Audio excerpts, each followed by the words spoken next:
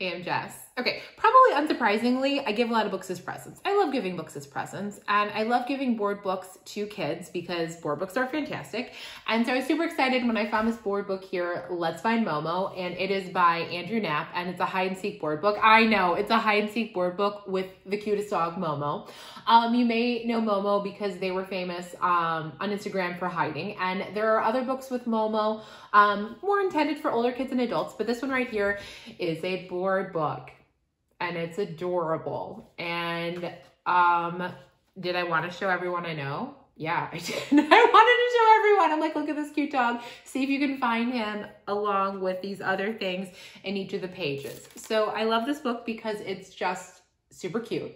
I love it because it's age appropriate hide and seek. I love it because it's just fun. Like, I love a book that's just fun, and I love a book that's interactive, and I love a book that I know a kid is going to look at lots of times because the photos are great, the hide and seek is fun, and it's just a delight.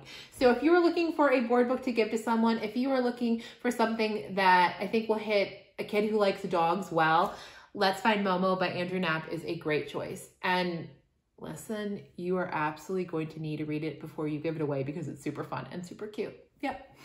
You don't age out of books like this. No.